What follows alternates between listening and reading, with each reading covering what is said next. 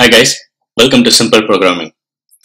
In one of our previous video series, we looked at what is Spring Boot and how to use it.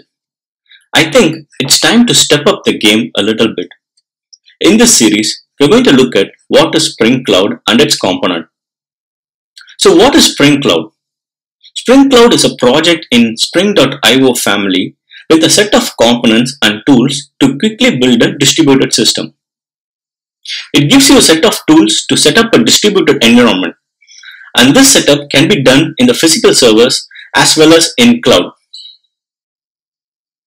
Your goal should be like this. You start building your distributed network in physical servers and move to cloud environment like AWS, Google or Azure or Pivotal Cloud Foundry to get the maximum advantages out of it. So what are the different important components in Spring Cloud? Spring Cloud gives you a large set of components that you can make use in your daily needs depending upon your requirement.